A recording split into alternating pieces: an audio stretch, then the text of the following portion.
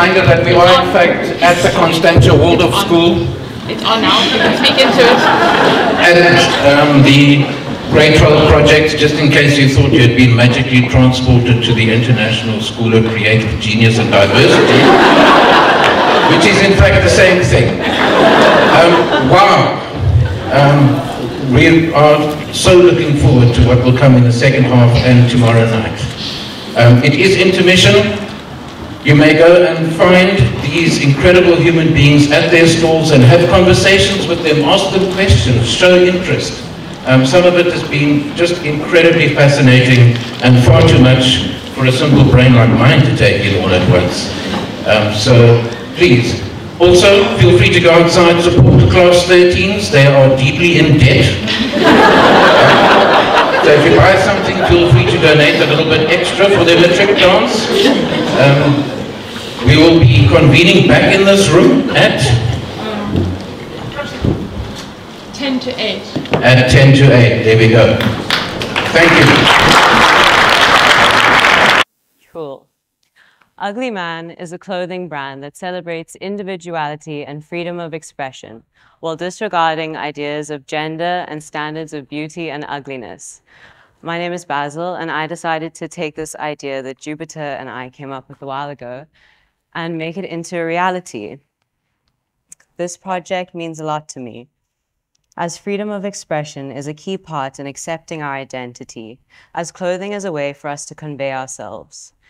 Gender is so ingrained in our society and how we present ourselves. This restrictiveness on what is and isn't acceptable to wear boxes us into conformity. I feel people are scared of wearing whatever they want. There is a fear that you will not be seen for who you are and people's thoughts. I feel we rely heavily on clothes to affirm our identity, and there's nothing wrong with that unless it holds you back. Clothing is a way to adorn your body in art. It's an extension of yourself and not something that defines your identity. We should wear clothes because we love what we wear, and they give us confidence to be ourselves. Clothes are the medium, and the body is the canvas. The themes that inspired this project are firstly the trans identity. I came out as a trans man 2 years ago, and in the beginning of my journey, I relied heavily on clothes to affirm my identity. I felt that people wouldn't perceive me as a boy if I didn't present a certain way. I let clothes define who I was instead of feeling secure in my identity. Things shifted when I started hormone replacement therapy. It allowed for a period of growth.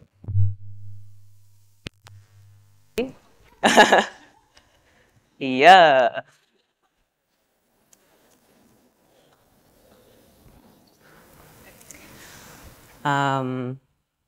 Where was I now? Okay. It gave me the comfort in my body and my identity.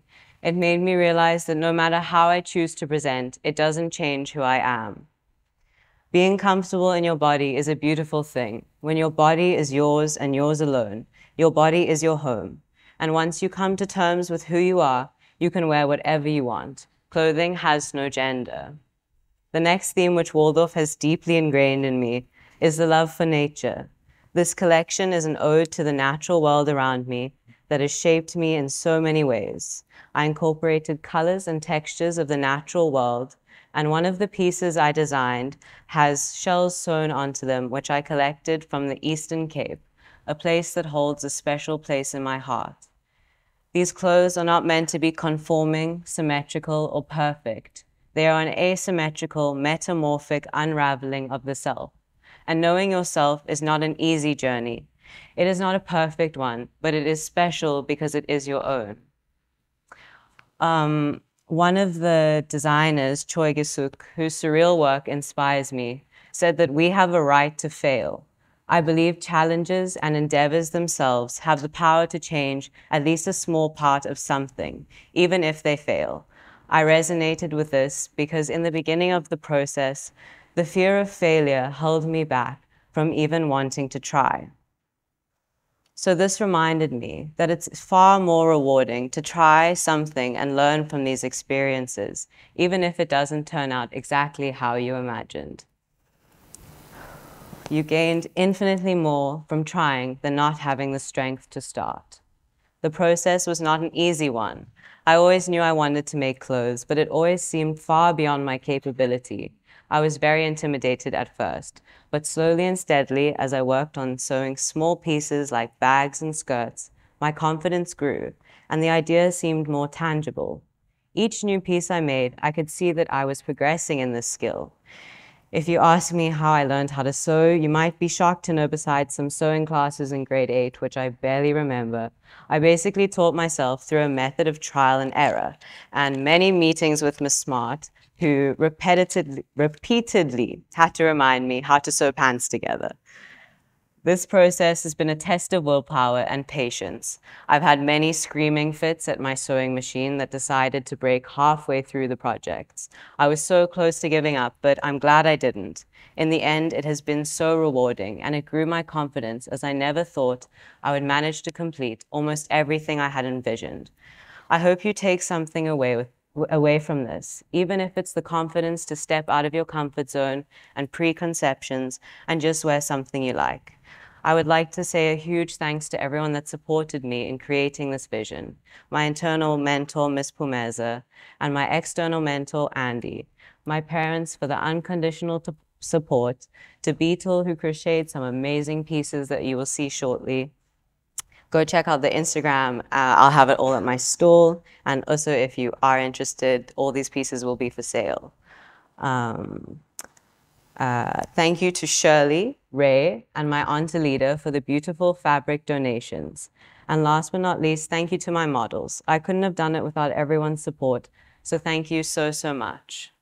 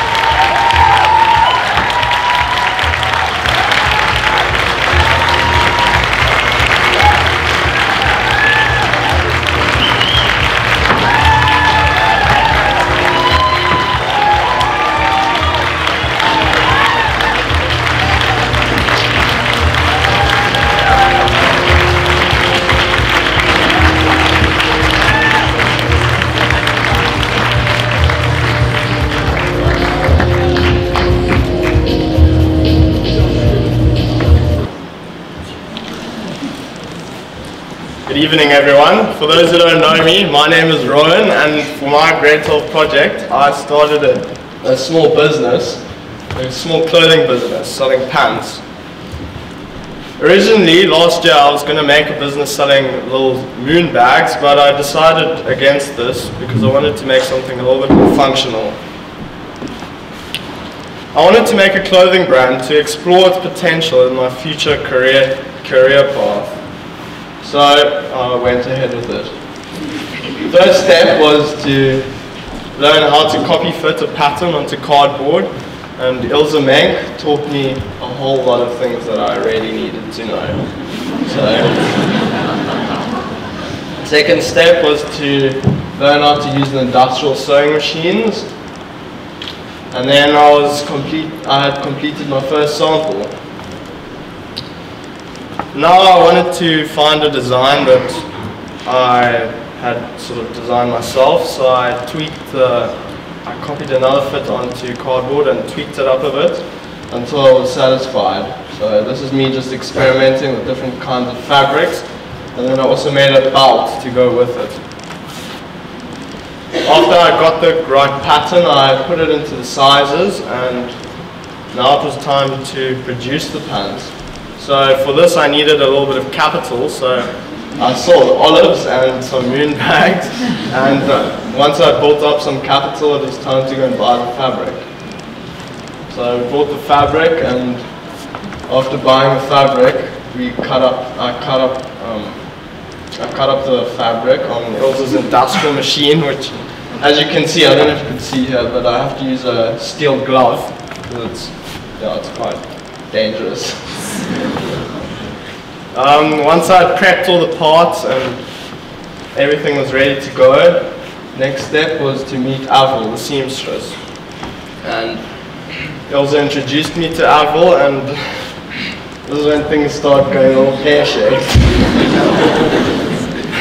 I collected the trousers, and I realized that somewhere along the line the communication hadn't been the clearest, and Avril had sewed on the pockets wrong, so the different color pockets on the different color pants. So. But initially I didn't think this was much of a problem. I would just have to redo the marketing and stuff. But after speaking with Ilse, she said, okay, let's just take these back to Avril and let her resew it, and let's do it properly. Okay, so once I got the pants and they're all completed, I put the press studs in them and shrank them in the wash. The last part of the process was for marketing, and I'd spoken to various people, and everyone sort of suggested that I start up an Instagram, and then later I can start up a website. So for now I just focused on a little bit of the photography, and Crystal helped me with this, and a few of my friends. Thank you.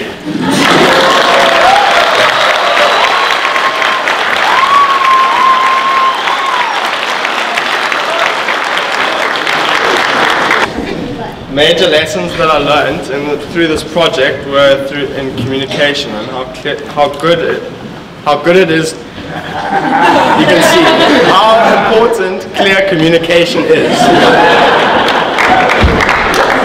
I also learned if I wanted to take this business further, I would have to either produce a lot more or just have it as a side hobby sort of thing. So I'm still deciding what I'm going to do with it, but yeah, might make a next batch of pants in linen.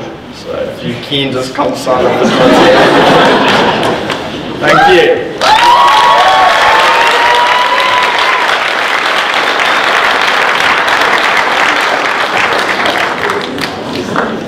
I'd love to thank Ilse, my external mentor, for being so generous and helping me through this process. I'd love to thank my family for driving me everywhere, and thank you to everyone else who helped me. Good evening. Can you hear me? Good? Okay. Good evening, everybody. My name is Fenella Wiley, and for my grade 12 project, I made a book about joy. Or rather, I asked people all over Cape Town what brings you joy, and from those answers, I compiled a book. I always knew that I wanted my grade 12 project to have an impact on people, to make people feel connected and moved. And I wanted to do this in the form of a book. So I thought about the things that made me feel this. And it made me think of videos I've seen of people asking strangers on the street personal questions, as this has always brought up feelings of depth for me. I also read the Book of Joy by the Dalai Lama and Desmond Tutu and found a quote about joy which resonated with me. Discovering more joy does not, I'm sorry to say, save us from the inevitability of hardship and heartbreak. In fact, we may cry more easily, but we will laugh more easily too. Perhaps we are just more alive. Yet as we discover more joy, we can face suffering in a way that enables rather than embitters. We have hardship without becoming hard. We have heartbreak without being broken. I knew that I wanted the question that I asked people to be positive, as we spend way too much time focusing on the negative when in reality there's so much good in the world. I ended up with the question, what brings you joy? I initially thought of what makes you happy, but happiness is short-lived, whereas joy is long-lasting. I also wanted to add an artistic element into my project, just as an additive, not as the main thing. And I landed on doing etches, as it's something I enjoyed, so I did etches of everybody's faces I interviewed. So I started thinking out the logistics of what order I was going to do everything in. And in a meeting with my internal mentor, Lulu, she made me aware that I needed to get consent forms in order to interview people. So I got hold of 2 consent forms, one for minors and one for adults. Then I started emailing people regarding interviews. I knew from the beginning that I didn't want to interview anyone inside of my bubble, to ensure that I got a wide range of people, differing in age, religion, culture, and race. Also, if I interviewed someone I knew but didn't choose them for the book, I knew this would create an awkward situation that, to be honest, I wanted to avoid altogether. By the end of April, I had done all of the etches, which took place all over Cape Town, in places like hospitals, organizations, universities, and many other places. There were 2 places that stuck out for me. The first one was a soup kitchen called Auntie A's Community Soup Kitchen, part of an organization called Women of Westlake. There I met Anthea, and she introduced me to all of the volunteers. Then she took me upstairs to her home where I'd be conducting the interviews. I set up and people started coming up slowly that I could interview. Then it got very fast. Then only after an hour and a half I had interviewed 40 people, volunteers as well as people coming to get food. What I enjoyed about this place was that there was a huge sense of community, as well as everybody was super positive. The second place I went to was the Cape Peninsula University of Technology. There I interviewed students in the emergency medical department. Everyone that I interviewed was a young, youthful adult, and it was extremely interesting to hear their point of view of joy, as I came from a place of still learning in the world, but no longer a child with less experience. Once I had completed all the interviews, which was a total of 100 interviews, I went through all of them and I chose the unique ones as well as some of the most frequently said answers. This left me with a final of 50 responses for my book. In term 2, I wrote all of the interviews in neat as well as doing all 50 etches. Then it was time to compile the book. I did this on a software called Adobe InDesign. And once I had completed the design, I sent it off to be printed. I got it back, the first draft. I was extremely happy with it, but I had done one minor error. I corrected it, sent it. 2 days later, I had the final book printed. I was consistently learning throughout this process, due to the fact that the majority of the things I was doing for the first time. I was met with the challenge of communicating via email, which I did not like to begin off with. Now I can say at the end of the process that I hate it. I find it an extremely inefficient way to communicate. But it just taught me that when I am relying on other people and there's a deadline involved, I just need to factor in extra time. I was nervous to do the interviews initially, as it meant that I would be meeting people all by myself. But once I had actually done the first lot of interviews, I no longer felt nervous, but rather excited to do the interviews, as it meant that I would be meeting people. I also like doing the layout of the project, for the layout of the book for the project, although it was stressful because I'm really, really bad with electronics and I had never used the software before.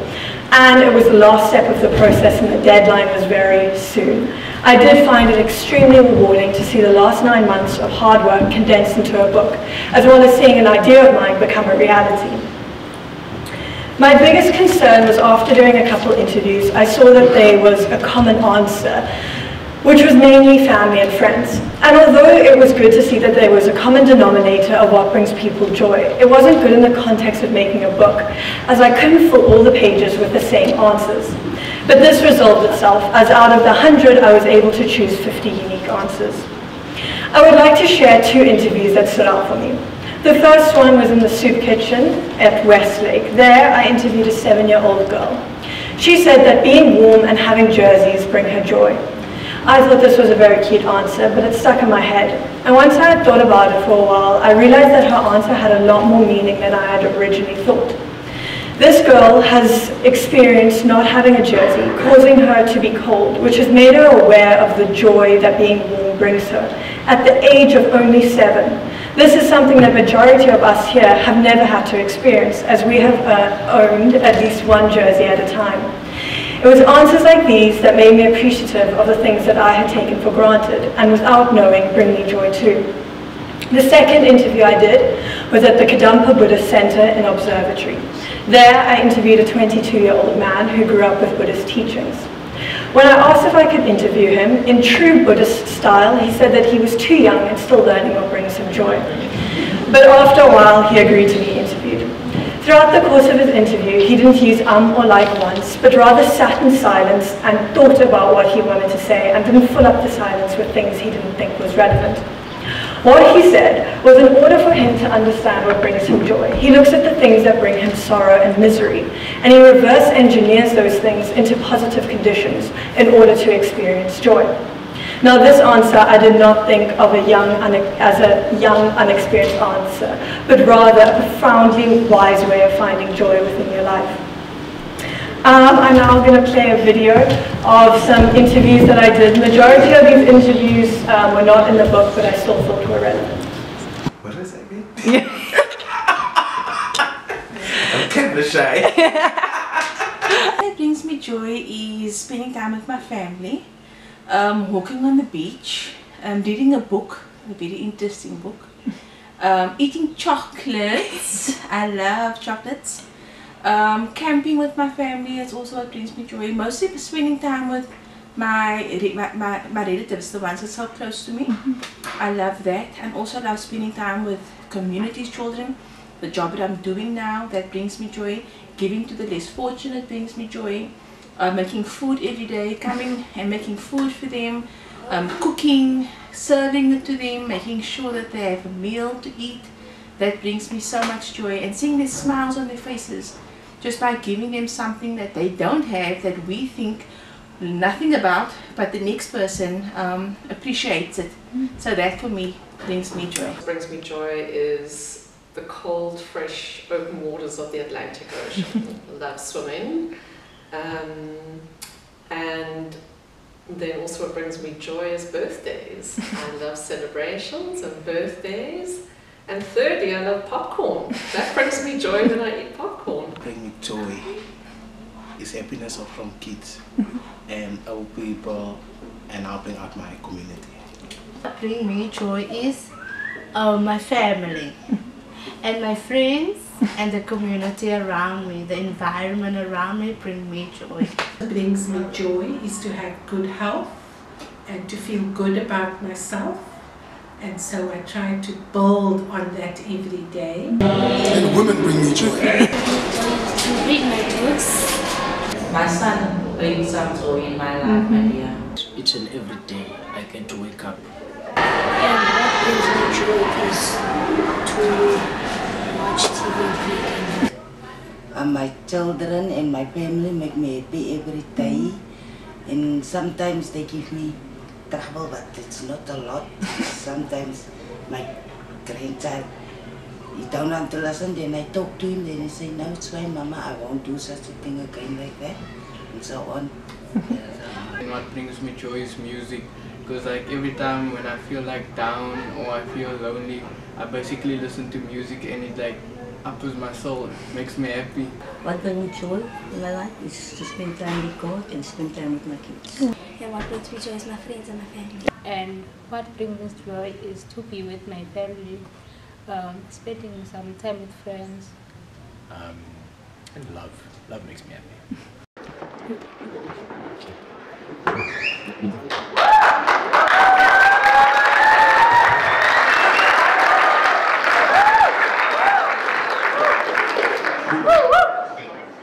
So, I remember waking up. It was weird because I hadn't woken up. Every other time I'd been to bed before the morning. I remember waking up in the middle of the night. It was really weird. I kind of looked up, trying to look at the stars. The way I was sleeping was kind of in the middle of this clearing. I remember waking up, trying to look at the stars and seeing no stars, just seeing this big grey cloud. And I quickly realized what was happening. And I rummaged around my bag, found this plastic bag, chucked as much as I could fit inside, and jumped inside as well, and held it around my neck. And I just lay there between these two rocks, kind of waiting for the rain to come. It wasn't long, maybe 2 minutes. And the rain started coming down like really hard and really fast. And it actually started hitting my face. So I looked around to see if there was any kind of like leaves or something I could put on my face. I couldn't find anything. So one of the things that didn't make the cuts to my bag was my hat. So I reached over, took my hat, put it on my face. It didn't take long for that hat to get very wet and kind of made it hard to breathe, and it was kind of uncomfortable. And it was starting to get really uncomfortable. You know when you got something like behind your back and you can't really move, and it was starting to get damp and wet and it was really just an uncomfortable situation. I was starting to look really miserable. But it actually wasn't. It was like the happiest moment of my life. For like 4 or 5 hours until sunrise, where the rain just stopped and the birds started waking me up. Well, not waking me up because I didn't even sleep. But I was just full of joy. The happiest moment of my life, I think. That's what brought me joy. My name is and for my Glasgow project, I went and lived on an island for a little bit of time. So the vision was to find a wild, remote place to spend some time with, but just by myself, with as little as possible in terms of material help, technology. Obviously, the vision and the idea often don't equate, they separate to what happens in the end. But how everything turned out, I'm very happy. On the island, I changed completely. Like I didn't really have a sense of time. Kind of just looked at the sun. Not properly, not just kind of. And I just switched up completely. Like the way I acted was just totally different. My body rhythm just changed completely. I was not hungry at breakfast, lunch, or dinner. Completely different times. I just went to bed, woke up with the sun. Yeah, I forgot what I looked like. I didn't remember what I looked like at all, which is really weird. If you look at my little store there's a lot of photos of myself. Almost like a tourist, I wasn't a tourist on the island, but like, I was taking selfies because I had no idea what I looked like, which is really weird. Yeah, so as I was saying, I didn't want any technology or any of that kind of thing, but I was convinced to bring a disposable camera, luckily, so I can show you guys what happened, so I don't remember too much. I remember the important bits, I do remember the good bits. So look, I do. I'm going to show you guys and talk you guys through some of the photos. I don't know if you guys can see with me yet, so I might just sit down, because I'm not important, but these are not. And I'll talk you guys through some of the photos, and yeah, that could be cool. So this is the island. Oh, still in the This is the island. What am I going to do? This is the island. As you can see, incredibly naturally beautiful. This was a good weather day. It was just right. The island was 2 hours boat drive away from the nearest big settlement, Cape Maclear. Now we found some nice locals. Me and my dad was in the boat with me, wishing me well. We found some nice locals who were happy, and I'll show you guys that now. So that's me just about to jump onto the island. Stressing, obviously, but trying to prove to myself that I'm ready, and also to my dad, who was a bit worried, rightfully so. There was obviously an element of preparation and planning that was obviously necessary, but I also wanted a feeling of kind of just being chucked onto the island. It wasn't so much survival orientated, it was more, you could even say spiritually orientated. Obviously I needed to survive, but I mean, it was more about just having some time to think. So that's me, just jumped off. I don't know if you can see me there. Yeah, my heart's beating very quick, and I'm kind of looking around. For the first 2 days on the island, I was especially the first day, in really hyper focused and hyper alert, almost in survival mode, which I didn't want. If anything, there was a lot of animal life on the island, and every time something went, I would get a big fright. I got a big fright with my water monitor lizard, which gave me a big fright. More and later, we actually became really good friends. Really, no, it's not even one of the generic things, actually. Next photo. So that's my dad took this photo. All the other photos are my little disposable camera. but this photo my dad took. That's me in the distance. Yeah. That is the neighboring island. So there was a kind of a bunch of islands, and that was a really big island that was neighboring. You can see also bad quality because it's a disposable camera, but there's baobabs, and it's just, it's just very wild. It's a jungle. That's the first photo I took. I was just very excited. It was very steep, the island, because it was just, it's like a peak. The island's a peak that kind of rises above the water. And it was very steep, so I kind of checked up. At this point, I was scouting for where I was going to set up camp. And I just remember just looking up at this. I was like, oh, I can't sweat. This picture is kind of not too impressive if I don't explain it a little bit. That tree is actually massive, and the rocks are boulders. They are. That's also not. It just kind of gives you a little bit of sense for how jungly it was. It was very wild, and I did a lot of exploring, but a lot of it was inaccessible. A lot of it I couldn't get around. I was also quite scared of snakes because that was one of the things that could go really wrong. I felt so safe on the island. I felt I was being protected. I felt the island was looking after me. And one thing I forgot to say, one of the first photos, as soon as I jumped onto the island, I asked, am I welcome? Am I allowed here? And I got a good positive response. I felt very careful, but there are still some real dangers. Crocodiles are around. I don't know if I'm not sure. I heard things about them there. And snakes are definitely around, so there's lots of little, waterborne diseases, also a big issue. That's also not the most impressive photo, actually. but that was right behind where I was sleeping, so it means something to me. I ended up leaving the island exactly how I found it, and I was really happy about that, except I left this little mark on one of those. I was really pissed off. Wow. That's a beautiful little picture of the side, right over there by those rocks is where I spent most of my time, just looking over the water. It was incredibly beautiful. As often it happens, a photo can't really portray it. It's really happening. But yeah, it's insane. And just above, there was all kinds of amazing animals. Right above that little overhang, there was this bird nest. It was really cool to just watch all the different birds. When I first arrived, there weren't many birds and lizards or anything, but by the last day, they were everywhere, like everywhere. The ants especially, they were everywhere. So then, again, I'm not super self-absorbed, this is just because, that's the first day, that's the second day. I was just so happy. I definitely want to go back, and I was just happy. And that's the fourth day, and that's the fifth day. Obviously, just the fourth day was the best. It's a great day. I got a lot of good thinking done, and it wasn't. That's me getting a little bit contemplative. That was my view. So I was lying down, and if I looked up, that's what I looked at. So sometimes I kind of felt a little bit, because that's just looking straight up Lake Malawi. It goes on for a while. Also not the best photo, really, but again, it's a little shitty those are the blue zebras, and Lake Malawi is famous for its little fishies. Yeah.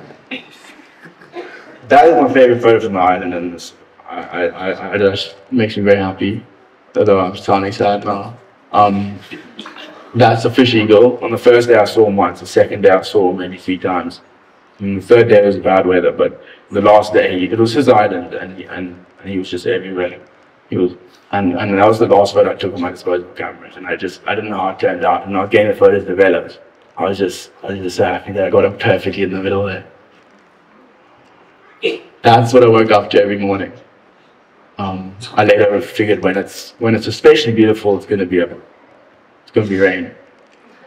And that's me straight off the island onto another island, but this one's got people on it and all of that. Then there's some very necessary thank yous. Simric for helping me with this speech. I often struggle with trying to get what I want to say across. Simric, thank you very much. See you. And then Rain. Simric's my internal mentor. Rain's was my external mentor, and a proper real life mentor.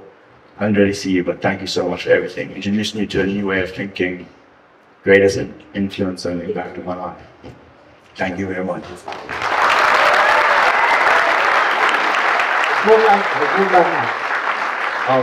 I was lucky enough to be invited and included in helping him run some of his Call of the Wild camps, or one of them so far, and some fire workshops, helping people make fire with sticks. And then my family, especially my dad. This is really one of those times where it would not have been possible without you. Thank you, Dad. It was really, yeah. And we drove up. He had work in Lusaka in Zambia, and we drove up and just spending so much time in the car. He was really special, busy guy. It was very nice. I see a lot of my dad. I'm not like but, and yeah, he taught me so much, and it was so good that I had like close companionship with someone before just being by myself. So my family, I'm gonna forget, and that's sorry, terrible. I'm sorry, but my friends, thank you guys so much, and yes, thanks. And yeah, and I was practicing my speech in my house, and my mom say something she really liked, so I thought I'd include it for her. But it was what made this project so special, all the amazing people around me, even though I was alone on the island.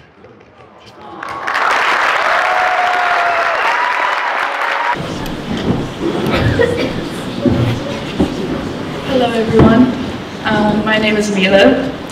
Since I was young, my love for art has always been influenced by my older siblings' involvement in the design fields, which is what's inspired me to take these 9 months to create my own jewelry brand called Milktooth.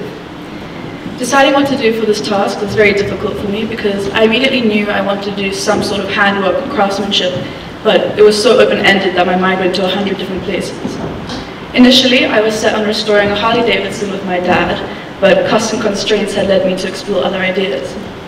A photography portfolio then came to mind, as it's always been a passion of mine that I've never fully devoted my time to. And to be truthful, I think I would have chosen this for my project if it weren't for the fact that I simply forgot. I then rationalized the ideas that I remembered and finally settled on making grills or dental jewelry. I knew this would be a good option for me because I'd have access to all the resources and materials that I'd need, and it's always been something that I've been intrigued in. I've only ever seen them online, and I think they're mainly popular in the US, and I don't think they've ever been readily available in South Africa, so I thought it would be a good thing to change. I immediately then asked my brother York if he'd be interested in being my external mentor, and I was very happy when he said yes, as he's had many years of experience in the jewelry industry. For those unfamiliar, grills are ornamental tooth covers that specifically fit over one or more of an individual's teeth. They're typically made of gold, silver, or platinum, and I chose to stick with silver as it suited my style and budget more. I embarked this journey as a novice and soon discovered that grills have fairly simple stages of creation, and in my opinion require more skill than they do knowledge. The process all starts with designing, which we've had a lot of experience with in our design lessons with Marcus. Finding a style was quite easy for me because I already had some sort of concept of what I wanted my grills to look like. Regardless of my confidence, I then took to social media to get some inspiration and see grills' full potential. Most of my designs are influenced by hearts and stars in lots of different shapes, and I also drew inspiration from an art style called cyber sigilism, which is very commonly used in the tattoo industry. It uses a lot of modern and organic shapes. The first set of grills I designed are a set of open-face fan caps that fit over your canine teeth, and the second ones I created were another pair of open-face fan caps with little stars in them that you can see on my logo. After those two designs, I became a lot more confident and I was able to create some very unique grills. Although designing felt like a big deal at the time, it was probably the smallest part of this process, and I had no idea how much work I had gotten myself into. With designing out of the way, I could then start molding my first set of teeth, which was for some reason very scary for me. It definitely made the project feel a lot more real, having to work with physical objects. To mold the teeth, I'd need a gel called alginate, which is very commonly used in dentistry to mold teeth for braces. I was absolutely clueless as to how I'd get any of this stuff, so I asked my dad if he could ask his dentist to lead us in the right direction. And then he kindly gave us a sample bag of alginate and a mouth plate to bite into. I put molding of the teeth for weeks until I finally forced myself to do it, where I found that it was actually a very simple process. All I needed to do was mix the alginate with a cup of water, so my brother and I went outside, accompanied by some of my friends, with some room temperature water, as we discovered the colder the water is, the quicker the alginate will set, so the room temperature water gave us some more leeway. I was then the test dummy to my own experiment, which I have to say was absolutely disgusting. To have cold goo shoved in your mouth is one thing, but for it to harden around your teeth is another, and definitely not pleasurable, not to mention the drool. It only takes 2 minutes to set, but it definitely felt a lot longer than that. Now that I had the teeth impressions out of the way, I could fill them with casting powder, which I actually didn't have at the time. What I didn't know is that the alternate impressions only stayed accurate for 14 hours due to its loss of moisture, so I'd have to remodel the teeth anyways. Eventually, after scouring the internet, my brother helped me find something called UltraSafe, which is intended for making statues at home. But it turns out they use the same materials as dentists do, so in the bucket was 1 part alginate and 1 part plaster of Paris. Since it was intended for larger statues, the mix lasted a lot longer than one use, and I ended up getting around 15 plus alginate molds from it. I was so excited at this point that I wanted to make grills for absolutely everyone, which was of course unrealistic, but I knew that from the beginning I would have Jacob or Jack Sobs as my test subject. I got both of our teeth molded and cast at home in some very homemade yogurt tubs covered in hot glue, and I would then pour casting powder into it, which was very easy to use. It set overnight, and when I took them out in the morning, I was very chuffed to see that they came out perfectly. This meant I could start the next scary task in my process. I think I found starting new steps very intimidating for me, but I definitely got better with that over time. Waxwork is where I found that creativity could finally take over, as the previous steps felt a lot more practical. This stage felt like it lasted months. I mean, it did, but it felt like it lasted a lot longer than that, just because I had to teach myself everything from scratch. There were so many things I had to remember, like how the grills would feel in your mouth, the comfortability, the practicality, and most importantly, the shape. Marcus, my internal mentor, then supplied me with all the necessary tools and wax that I would need to begin.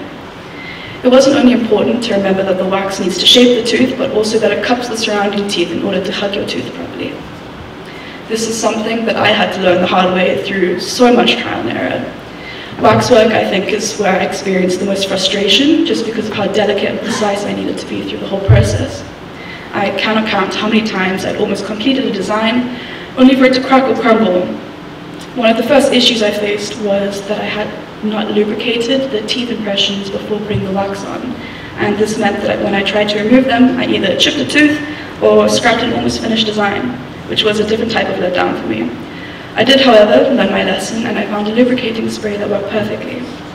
From that point on, my designs became a lot more practical. I carried my wax, my candle, and tools with me everywhere I went, to my friends' houses, every single one of my classes, and occasionally some restaurants. Whilst I was designing, I sent my first batch of waxwork stick cast into silver, which was, once again, scary and intimidating. When I got my first castings back, I was very sad to see that only one of the pairs I had made it out. The rest of them had snapped or crumbled, which was very discouraging for me, but it definitely showed where I went wrong and what I should do differently. I found that a lot of my designs were too thin or fragile, or didn't even end up fitting the teeth properly. Another issue we faced is that the caster had placed the sprue in the wrong end, so the tooth ended up losing its shape. If you don't know what a sprue is, it's kind of just like a little stick that they put onto the wax before it gets casted. The set that I managed to salvage actually ended up being one of my favorites, as it showed my progress throughout the months, and I learned to love it over time. I then spent the remaining months finishing all my waxwork so I could take them to get casted, which was the biggest relief to me. I think I definitely could have made more grills, but I decided to stick with my first few designs as they showed my hardest and most refined work. When I received my second batch of castings, I was very happy to see that they had all made it out pretty much perfectly. It was the last push that I needed to finish my project. I sat in almost every single break and in my room until early hours of the morning, sanding and filing my grills, which was very finicky, but I remained motivated throughout. I don't think anything could compare to putting on one of my grills for the first time and having them fit. It was the exact delayed gratification that I needed. A few of my pieces didn't end up staying on as well as I'd wanted, so I found a solution that did feel a little bit like cheating. I didn't think at my age I'd be calling multiple stores, seeing if they stocked denture glue, but I had to do what had to be done. I was absolutely thrilled to find out that the glue worked perfectly for grills that were slightly too loose for my liking. The glue isn't permanent at all and sticks immediately and stays on until you want to take it off, which only takes a little wiggle. In the end, I was finally left with 9 finished pairs of grills that I am very proud of. I did expect myself to make a few more, but I realize now that it's my own sanity and quality over quantity. Overall, I've been taught a lot about myself, and I showed that I'm capable of managing my time and creating something I can say I'm proud of. It's opened up a lot of new possibilities for me in a world of creativity, which I'll now show you through some process photos. So this is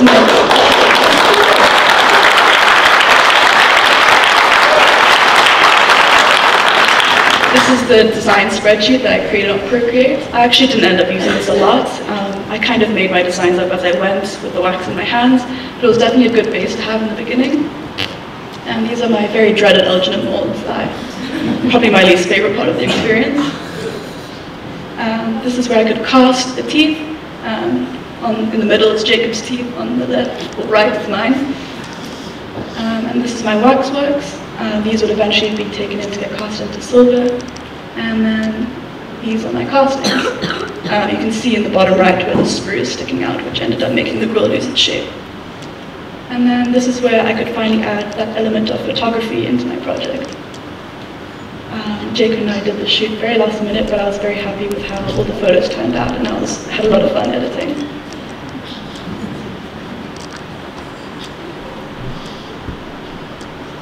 If you are interested, I do have an Instagram if you'd like to support.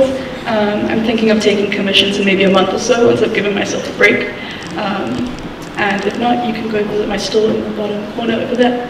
Thank you.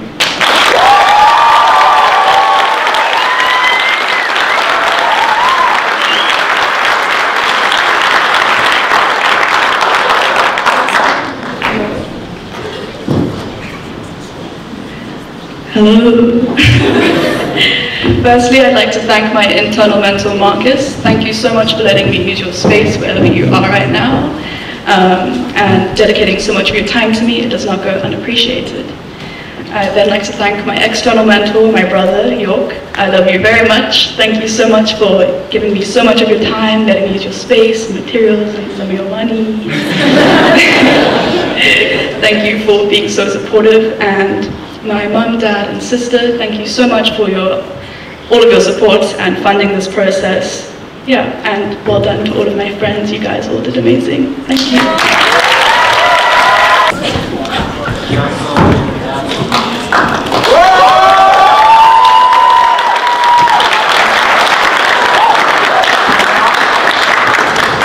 Hello everybody, I am so glad you all made it this far into the night.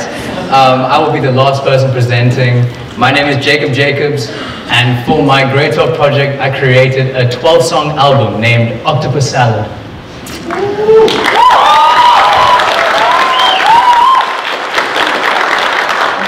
The name Octopus Salad came from an unexpected encounter in a Nuremberg restaurant. There was a special on the menu called the Octopus Salad, which made me very, very happy.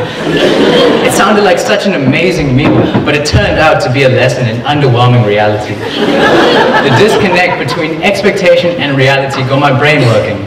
Love, a subject often painted in vibrant colors of excitement, can also reveal shades of despair. This album allowed me to explore this duality, how love and romance can sound and look so good, but end up with a bad taste in your mouth.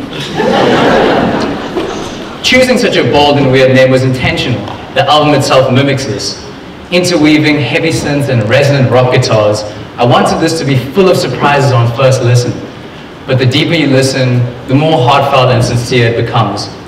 I also wanted to create something that no one has ever done before. As a broad term, I would classify this album as a rap album, but I think it's much more than that. I wanted to introduce a new sound into Cape Town, and I think that this album is truly the beginning of that. Although I didn't think this album would have so much emotional weight, initially my intention was just to cross something cool and fun, and nothing serious. And for those who know me, you know that I usually tend to joke around and I don't take many things seriously. And even when it comes to making music, I make songs with no real substance. But I'm so proud to announce that I've done something that I didn't think I could, and I made something which has a meaning. I created the entire album by myself. I made the beats, I mixed them, and I wrote and sang every lyric from my room. Since I was responsible for everything, I struggled finding inspiration and motivation to make a new song every time I opened my laptop. I wanted every song to be able to stand I wanted every song to be able to stand by itself and still mean something to a bigger picture. Something else that was bad was that I went into this project with no or barely any knowledge of mixing, which was my biggest regret. I should have spent more time learning how to mix and master my songs and less time focusing on quantity. Although with the skills that I did have, I was able to make the song sonically pleasing, but nevertheless, I do wish I asked for help earlier. It's humbling to admit that I should have asked for help earlier, because I went into this process thinking that I can just do anything and that I don't need any help and that I can just do it all by myself. But in a world of artists, collaboration can offer you new perspectives, and it's always great to ask for the opinions of other people. My creative process consisted of me sitting at home, trying to make a decent beat for hours on end, and after scrapping those hours of work, I'd come back days later, months later, filled with new inspiration. I learned something very important during this process, which is to give your work time to settle in. I recorded songs in the early days of this year, which I hated, but I came back to months later and found new inspiration within those. Crafting unconventional melodies and experimenting with unorthodox sounds became my favorite part of the process, sparking a sense of wonder within me that I never thought possible. Reflecting on this album's journey, I think I definitely improved in all aspects of music. I started off not fully knowing my capabilities, and I lacked many skills which I now have. My overall creative thinking has improved, and my style and my lyrics have greatly improved. This album is the beginning of something beautiful, in my opinion. I'm so grateful for the opportunity to have these great soft projects, because it allowed me to find my path, and I will continue to make music.